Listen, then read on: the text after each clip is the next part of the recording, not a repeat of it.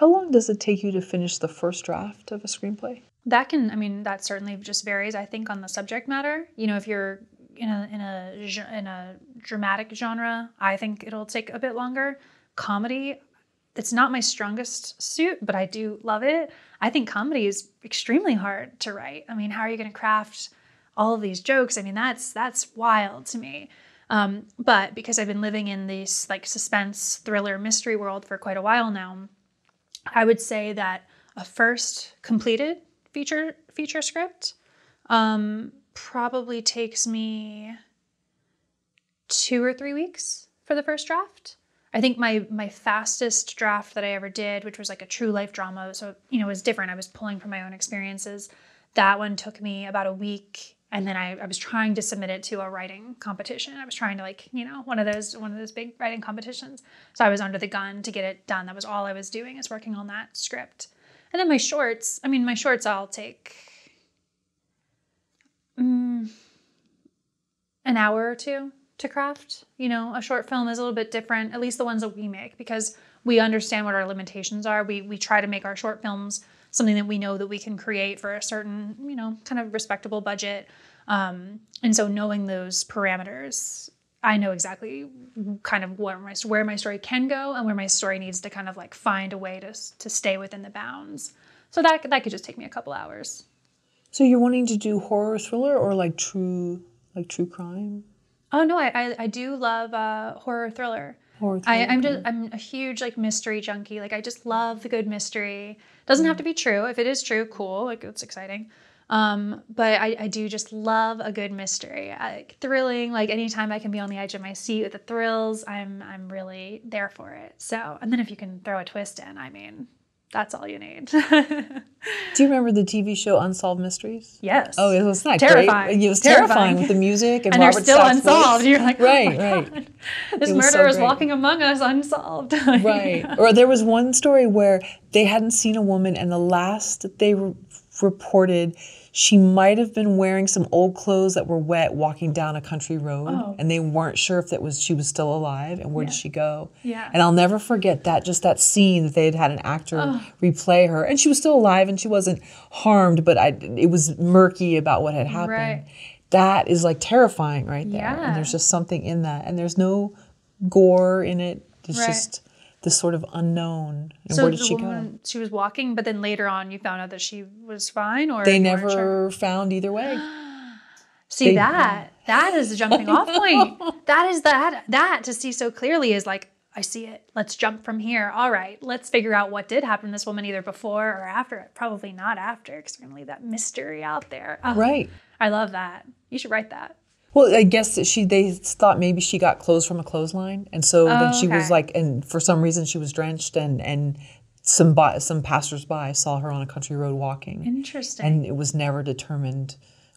She was never found, and it was never determined where she was going. But that image of just this mysterious woman on this lone road was just so vivid. And you see it so clearly. I would be interested to see a script about that one. Yeah. Not sure it'll make it to the afternoon, but We'll try to write yourself a little email and be like, future. Future notes to Karen. Yes, exactly. Once a draft is done, what are you doing from there? First draft? Sure. Yeah. First draft. I mean, I will always probably have certain scenes that are going to be my favorite among a draft. And so I'll probably kind of like go back to those and play favorite and like live in those scenes a little bit and try and tighten them up or explore what else could be done there. But as I grow as a writer, I realize that begs the question, why aren't all of the scenes your favorite? And if that question is coming to mind, if you do find yourself having favorites, well, then you need to go back to the ones that are not your favorite. Those are where you really need to be living and going back to figure out what's going on there and tighten that and lift it up. Because again, like I said, if you intend to make this a production yourself, or if you intend to ask somebody else to fund it or another production company to come on board, I mean, don't waste anyone's time. Don't waste your own time. Like, make this the best possible thing. So after a first draft, I may walk away from it for just a little while, like a day or so. Probably not more than a day at that.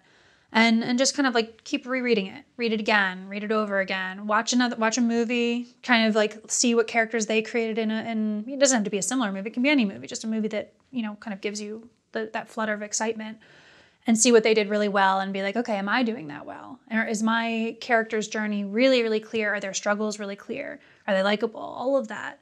I think once you finish your first draft, you have an instinctual awareness as to where you need to go back and polish it up. And so that's it. I'm just polishing, waxing on, waxing off, polishing that script pretty much until I just can't stand it anymore. And all of a sudden now I've seen it. It's actually probably become the second draft with all of those tune-ups and tweaks. And of course, Aaron is very involved in all of this process. It's usually both of us working together the whole time. So he's probably been involved. Maybe he's even taken the script just for himself for a few days to like tighten up and put some suggestions in there. And then once we feel like, okay, we've reached the maximum of what we're capable of, now let's send it out for some feedback from our trusted friends and family members. Really, our parents, quite a bit of our parents are like reading all of our stuff and sending us back their thoughts. It's nice. Are you ever worried you might scare them with something you've written? Like, it would be my greatest pleasure. It would be my joy. I hope so. I mean, like taking it a little too far. Like, sure. Should we show mom and dad? I don't know. Somewhat. Like we have actually scared them with the Val script, in fact. So that was great. That was great feedback to hear that they were creeped out. And just to scare them. I mean, they are creative and they didn't, they're creative in their own ways as well. Not exactly in the same camp as us, but creative in their own rights. And they give fantastic feedback. And we also appreciate that they're from a different generation. So important. Like I know that there's something to being niche and, kind of speaking to like just maybe your own specific audience. But personally, I want to cast my net. I want to be something that, I want to be the Sixth Sense, where really anyone of any age can go and check that out and really enjoy it. And so when someone from a different age group can read my work and let me know from their point of view, like this is kind of, cringy. I don't like how this character does this, or I don't understand this. That's a wonderful piece of information because people need to understand what we're about to create. They absolutely need to know if either it's tech-based or it's just kind of maybe something that the characters do, and that's more of like a generational thing. Okay, now I can explain the way that this character is doing this weird, generational like ritual, like social media or what have you, in a better light, so that now this different generation can understand it as well.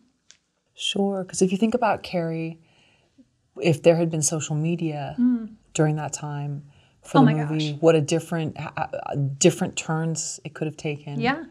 And Well, with horror, personally, I can't stand technology in horror. Now, there are some caveats. Like I just recently watched Host on Shudder. Fantastic. If I'm to understand correctly the story, the director had done this as like a practical joke. It's a scary story that happens over Zoom. He did something as a practical joke for his friends. The story kind of went viral in some way, and then he got funded by Shudder. These are the details I read on some article.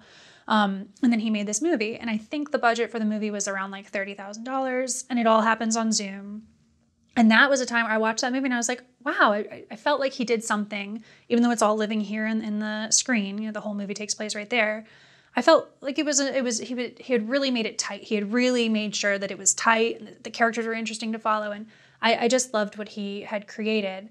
And so that's where that gets me into the social media, like the technology aspect of horror or scary stories.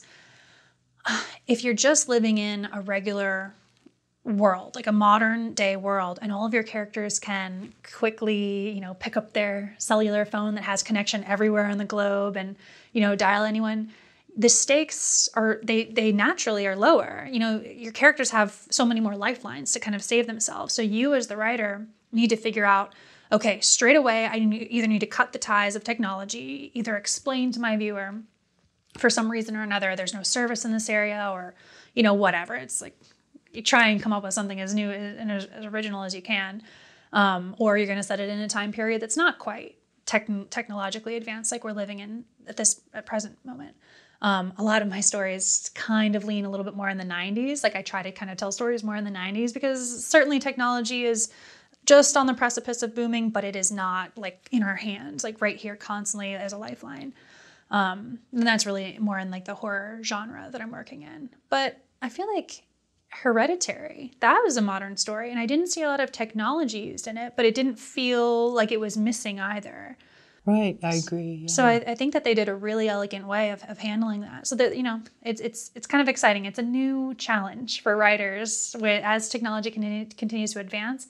How are you going to tell the scariest story without, you know, kind of when I see tech on screen, it kind of, I don't know, it's different from seeing an old musky, like out in the woods English manor, you know, where your characters are trapped versus they're in a modern home with like everything at their disposal and their, you know, at the touch of their hand.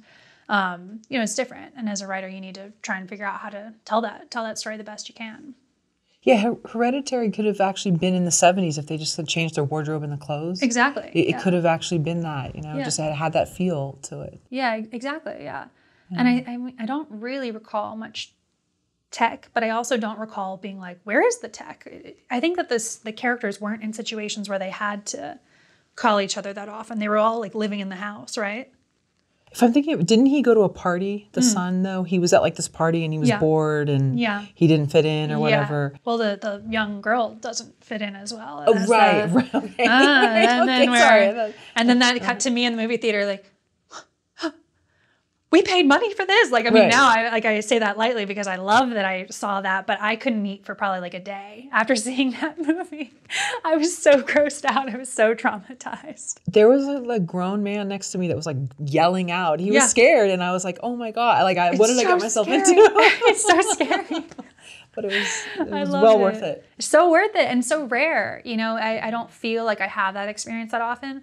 So I'm so grateful that we did get that experience, and I hadn't seen the trailer either, so I was really going into that movie like, what? I went in fairly blind too, and people were freaked out in the theater, and it was an interesting experience to be amongst everybody. Well done to them. I'm just so happy with that. I sure miss it. I hope those experiences come back. Me too. They will. Hopefully they will. One day. A couple years maybe. Yeah.